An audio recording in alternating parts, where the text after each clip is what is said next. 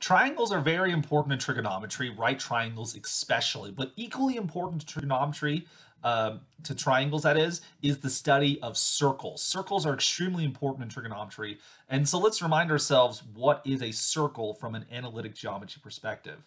A circle is in fact the set of all points in the plane which are a fixed distance called r from some fixed point h comma k. Now you see a picture of a circle over here. This point, h comma k, is typically referred to as the center of the circle. And that's because everyone on the circle, so the points on the circle are these points over here, all of these points are equidistant from the center. Every line, every point from the center is the same distance, which we call the radius of the circle, or we sometimes call it little r for short. So the circle is the set of all equidistant points from the center in the plane. Okay? And so that's all a circle is. It's just a set of these points which are the same distance away. Another bit of vocabulary that will come up from time to time when you talk about a circle is if you take a line segment that goes from one point on a circle to another point, this is called a chord. It's a line segment that cuts the circle into two pieces. Now, if the chord goes through the center of the circle, like this one does right here, this gives us what we call a diameter. So the diameter is in fact the longest possible chord you can have for a circle. In which case, if you look at it, if you take half of the diameter, that's actually just a radius. And so, and in fact, the midpoint of the diameter is just the center of the circle. So we often have the statement that a diameter is just 2 radii. It's twice the length of the radius. So a little bit of vocabulary about circles, centers, radii, diameters, and chords. Okay, so let's go with this notation we've established. Let's say the center of the circle has the coordinate h comma k. Let's say that the radius has, it's just a positive number r. And let's say we take a fixed point, a fixed but arbitrary point on the circumference of the circle here, x comma y. Can we find an equation to represent this circle? So we know that the distance between the center of the circle and this point, x comma y, is a distance of r. So since we know the distance between, well, the center, we'll call it c, and we know this point here is P, well, we'll call it P, I should say. We know that the distance between P and C here, the so-called segment PC, this should be equal to R. So if we apply the distance formula to these coordinates, we're going to get that the difference of the x coordinates of P and C is going to be h minus R. We're going to take that difference and square it. Then if you take the difference of the y coordinates, y minus k, square that, then you take the square root, this is equal to r. This is just the distance formula. If you square both sides, we get the so-called standard formula, the standard form of the equation of a circle. X minus h squared plus y minus k squared is equal to r squared. You'll notice that this equation looks like, very much like the Pythagorean equation, a squared plus b squared equal to c squared.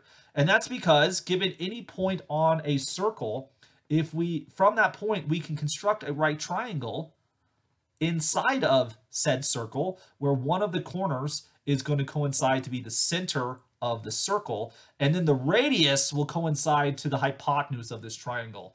And so with that perspective in mind, this standard equation of a circle is just the Pythagorean equation with the concept that we have a fixed center, but we allow the points on the circle to be variable. So this is our equation of a circle. If we place the center of the circle at the origin, that is if h comma k is equal to 0, 0, the origin, then the h and k would disappear in the formula and we get the equation of a circle centered at the origin. If you take the radius to equal 1, we call this the unit circle, and it has the equation x squared plus y squared equals 1. The unit circle will be very important in our study of circles in trigonometry, but remember this general formula for circles. For as example, if you wanted to graph the circle x plus 3 squared plus y minus 2 squared is equal to 16, how would you do that? Well, let's look at the anatomy of this circle. So because we have an x plus 3 squared and we have a y minus 2 squared, we can find the center of the circle. The center is going to be the center hk, this is going to equal negative 3 comma 2. Notice in the general formula, you're looking for x minus h squared plus y minus k squared is equal to r squared. You expect negatives to be inside of this formula. And so if you don't have negatives, you have to kind of translate it into having negatives. So this looks like x minus a negative 3 quantity squared. So in other words, when you look at the formula of a circle, when you go from the formula to the coordinates of the center, you're going to switch the sign. If you see x plus 3, you're going to get a negative 3 for the x coordinate. If you see a y minus 2, then you're going to get a positive 2 for the y coordinate of the center. And so if you're graphing a circle, I would then plot that point, the center of the circle right there. Then how do you find the radius of the circle? The radius, well, since the radius should be over here, it's this constant square. You have to take the square root. So the square root of 16 is going to give us the radius, which is equal to 4. So now that we know the radius and we know the center of the circle, we can actually draw the circle. Now, if you're like me and you have a shaky hand, drawing a circle can look pretty hideous. That doesn't look like a circle at all. So one thing you can do is you can actually draw the following cross to give you a skeleton of the circle. So where do these 4 yellow points come from? So you'll notice this point going from the center to the right. If the radius is 4, that means all points on the circle will be 4 units away from the center. So if I just count it, you go 1, 2, 3, 4.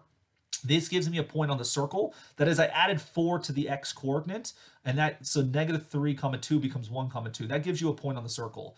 If you add 4 to the y coordinate, that gives you a point above the circle, negative 3, 6. If you subtract 4 from the x coordinate, that gives you the point negative 7 comma 2. And if you subtract 4 from the y coordinate, that gives you the point negative 3, negative 2. This gives you this cross shape, and this offers a skeleton to draw your circle. So if you use these 4 points, you can often draw something that at least resembles a circle, right? It looks far less hideous than I did before. It's not perfect, but unless you're going to pull out a compass and straight edge, you know, this is a pretty good thing if you're trying to do it by hand. If you did this on a computer, you see this perfect circular fashion. This is the graph of the circle we saw on the screen just a little bit ago. X plus 3 squared plus y minus 2 squared is equal to 16. So we can go from the equation to the graph. But it turns out this process is also reversible. Look at another example. If you look at this circle right here, we see that the center of the circle is negative 3, 6. And we see that the radius is equal to 5. They actually told us that. What if they didn't tell us this was 5 and they gave us some coordinate right here, some point x comma y? We could use the distance formula to figure out that the distance between the center and the point on the circle is in fact 5. We'll see an example of that in just a second before we end this video here. So we know the radius is 5. We know the center of the circle is 5. So we can get the equation of the circle. We're going to get x minus a negative 3 squared plus we get y minus 6 squared is equal to 5 squared. Clean up this formula a little bit. We're going to get x plus 3 quantity squared plus y minus 6 quantity squared is equal to 25. And this then gives us the equation of the circle in standard form. Standard form is the form of an equation of a circle we want the most because it's the simplest form and we can readily see the radius in the center from the standard form. Now, it could be that someone actually was a jerk and multiplied all of this stuff out. You might get something like x squared plus 6x plus 9 plus y squared minus 12y plus 36 is equal to 25. And you can add all these numbers together. It's like, what are you doing? X squared plus 6x minus 12, plus y squared minus 12y. 9 and 36 come together to make 45, but you have 25 on the other side, so you subtract it, you get like a 20 equals 0. Some people write the equation of the circle like this, and this is just a rude thing to do. Because when it's all multiplied out like that, it's not obvious what the center is. It's not obvious what the radius is. If you needed to actually put it in standard form, you can do that. It would just require that you complete the square. You have to complete the square for the x coordinate, repeat the square for the y coordinate, and then go from there. So let's do one last example here. Let's find the equation of the circle that has as points 1, 8, and 5, negative 6. And these are actually the endpoints of a diameter. So if we want to think about that for a moment, we have our circle right here. We have the point, let's see, 1 comma 8. That would be something like here, 1 comma 8. And then the other point, 5, negative 6. And this forms the diameter of the circle. So we need to find the equation of the circle, which again looks like x minus h squared plus y minus k squared equals r squared. We need to know the coordinate. We need to know the circle center, h comma k. We need to know the radius. Now the center of the circle, hk, this is actually going to be the midpoint between these 2 points, since we have a diameter here. So to find the midpoint, we average together the x-coordinates, so we get 1 plus 5 over 2. We average together the y-coordinates, y minus 6 over 2.